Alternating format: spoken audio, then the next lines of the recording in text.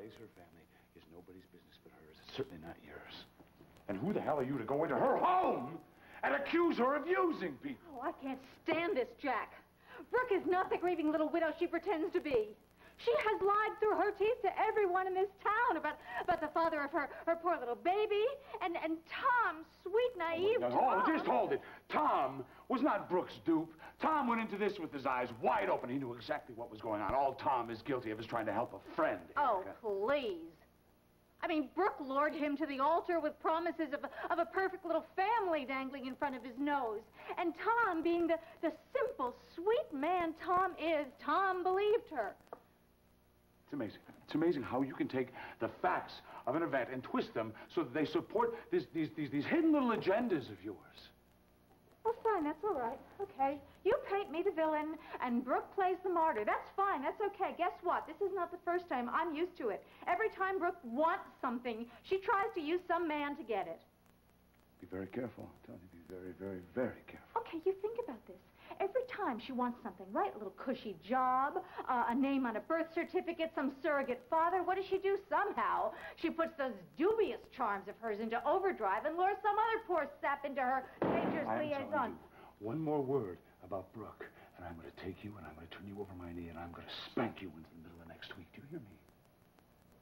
You wouldn't dare. Try me. Well, I am hurt. I really am. I mean, the only reason I even went to Brooke in the first place was I was trying to do you a favor. A favor? Yes, a favor. I mean, I went to Brooke because I was afraid that maybe because I left my ring in your bedroom, that just might have bollocked things up for you. You know, Erica, this is almost convincing to you. Almost? Yes, you see, it's only almost convincing because I've seen your entire repertoire. I've seen every act you put on, and I've seen how well they usually work. This is no act. Yes, and pigs have little pink wings. What are you talking? Why? I have seen the back-breaking competition. I have seen the endless manipulation. I have seen the utter annihilation of anything or anybody that gets in the way of what you want. What are you talking about? I am talking about the fact that there is very little under this sun that Erica Kane would not do to achieve her goal. Okay. And what, pray tell, is this fabulous goal that I am willing to kick, kill, and fight and steal for? Me. That sad baby boy. It's a real, genuine miracle. Yes, it is. I remember the night this child was born. Well, it's not a night that I'll soon forget. Yeah, well, you never do forget that, having your babies. I remember Jenny and Patty's James. Jamie, you named this tiny sweetness after his daddy, didn't you? Yeah. Yeah. Oh, he's got his daddy's smile. Oh, and you said Ted had the same little lock of hair right here in front like that when he was my husband. Would you like to hold him? Oh, would I? Come here, little devil boy. Oh, here, I got somebody who wants to meet you. There. Aren't you just the precious, most darling thing in the whole wide world? Yeah. Oh, this is rich. I mean, this is really rich. I have seen egos of monumental proportion in my lifetime, but this ego trip of yours, this is really first-class, plush, red carpet all the way. Well, allow me to bring you back to earth. I have never even dreamed of trying to rekindle what you and I once shared.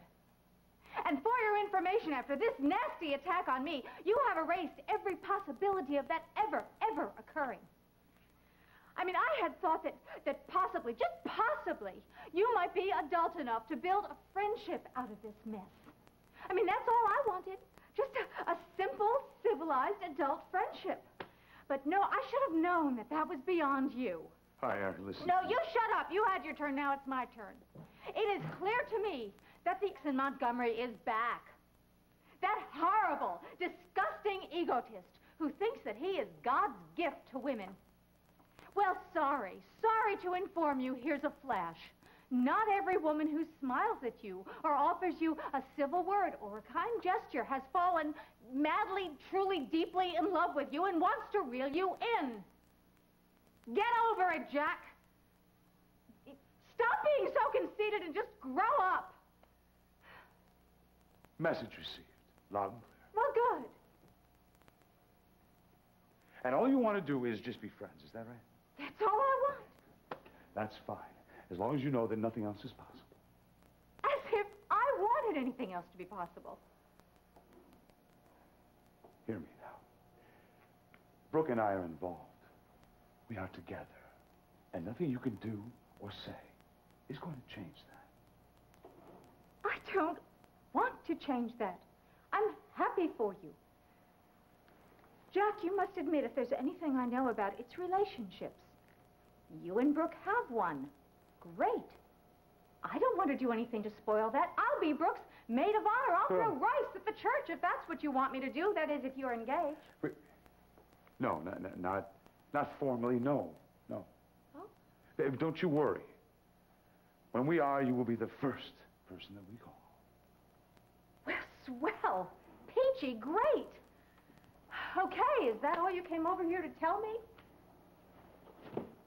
Yeah, I think that just about covers it, yes. Well, fine, then why don't you just stop pawing the ground and preening over the size of your antlers? This is a place of business. I'm very glad we had this chance to clear things up.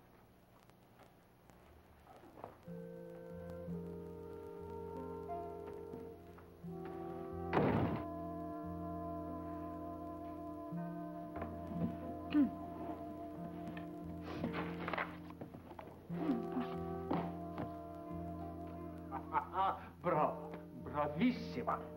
What? Erica, that was a magnificent performance. You have taken the art of lying to new heights. You deserve a wing in the Smithsonian. So inventive. Eavesdropper. A simple, civilized adult friendship. That was priceless. Oh, you are despicable. Oh, if it's privacy you want, you should learn not to drag your affairs of the heart into the workplace. This is not an affair of the heart. And not that it's any of your concern, but since you listened, I'll tell you something. Every word I said to Jack Montgomery was true. Well, come on, keep going. This is hilarious. No, I swear it. Oh, yes. Cross my heart and hope to die. Erica, you want Jack back so badly you can taste it. Jack Montgomery is the last man on earth that I would be interested in. He is totally arrogant. He is so self-righteous I can hardly believe it. Of course he is. That's why you're so perfect for each other. Hardly. Adam, we were in here. We were fighting tooth and nail. Oh, that curtain raiser I just witnessed was magnificent. I can't wait for the all-singing, all-dancing finale in which Jack croons to you from the altar. Oh, there is not going to be any finale because this is not a performance to get back Jack. Come on, please. You're borrowing material from the stage. The forgotten ring. Oh, that's a wonderful ploy, and it's not nearly as trite as the lipstick or the collar of the dropped handkerchief. Oh, no, I didn't ruin your second act, did I? Oh, just wipe that Cheshire grin off your stupid face. Come on. How about a little preview? What's next in store for poor Montgomery? Oh, I venture to say another romantic dinner with Brooke. And baby makes 3. No. That couple is doomed to failure, with or without your help. Well, I don't care what you think. But if you think that I'm going after Jack just so you can have another crack at poor, tired old Brooke, forget it. I mean it, forget it. All kidding aside, Erica, I meant it when I said Brooke and I were over and done with. Ah, and you call me a liar. No, seriously, Erica. She's given me the boot more times than I can count. Oh, and it finally made an impression? Yes, it has. And I don't like it, but I've learned to accept it.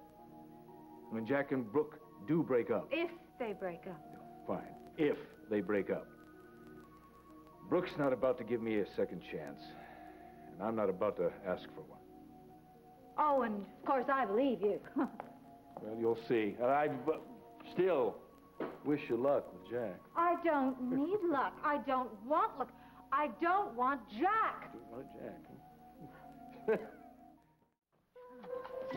Oh, hi. Hello, sweetheart. Am I glad to see you? Well, where's my sumptuous lunch? You're the... I'm sorry, Erica made me so damn mad that I forgot all about the food. Oh, I see. Opal's here. Hi, Opal. Well, howdy, hi. Howdy-ho. Oh, that boy is just something else. You Oh, know, yeah. he was just trying to say Opal over there, I'm sure. I mean, I think I saw him he's one saying for the absolute books. Oh, you said a mouthful, didn't you? Well, fish got to swim and I got to fly. Well, Tammy and I enjoyed your visit, Oh, thank you so much for letting me see him. And next time, remind me to bring my camera. I don't know what I was thinking. Okay. Bye-bye now. Bye-bye. So, what did Erica do with my lunch? Brooke, why didn't you tell me that Erica came by with a little visit from hell with all the trimmings? What's to tell? You know, she does this periodically. She gets bored, she comes over, she calls me names, and then she leaves. Yeah, but honey, this time she dragged Jamie and Tom into it, and this is just not the way things should be, you know? I wish Tom hadn't said anything. I don't. But for your information, I think I've taken care of Erica. Was there bloodshed? No, but I do think I settled her hash. I think Erica's hash is long past being settled. Well, let's just say I did the best that I can. Oh, Jack, you know, I am more than capable of taking care of the great and powerful Erica Kane. I've had a lot of practice. Yeah, more's the pity. I think, though, that the reason that I took care of it myself was because she made me so damn mad that I had to let off some steam. Mm-hmm. Yeah, she has that effect. Yes, she does. As a matter of fact, I got about this close to turning her over my knee and spanking her. Oh. Well, I guess I took care of that for you. You what? Well, I mean, I didn't have her over my knee and my hand landed somewhere north of her fanny. You slapped Erica? She wanted to take me to court. I wouldn't worry too much about that. I mean, if Erica was taken to court on assault charges every time she slapped somebody, she'd be spending life in prison somewhere already, so... Well, I thought I was going to have to call you to defend me. Would have been the easiest case I ever had. We would have based our defense on irresistible provocation. Uh-huh. Certainly easy enough to prove. All I'd have to do is lock her in the judge's chambers with him for about 15 minutes, and if he could resist belting her, I'd be surprised. I don't know. He might not be able to resist her. No, dear, you. You are the only one who is irresistible around here.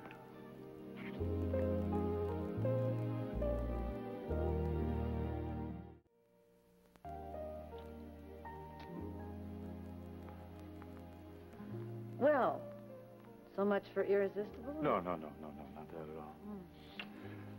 It's just that there's something else that I took care of with Erica, and I think you should know about it. I told her in no uncertain terms that anything other than a casual friendship between she and me was absolutely impossible. And did she take that well? With her usual good grace, yes. I'm glad. Oh, I hope that would make you happy. I don't want to talk about her anymore. I second the motion. And I'm hungry. You are? Well, honey, it's a little bit late for lunch. What do you have in the fridge? Well, formula. Formula? Well, I could whip up a formula omelet, I guess, but there's not much. I'm starving. You are? Well, if you're starving, I will get food. Well, that wasn't the only thing that I wanted. Oh? Yeah. Oh, I see. How about delivery? Sounds good. Pizza. For two? Yeah. It's very romantic, isn't it? A slice of pizza, some baby formula, a sleeping child, and thou.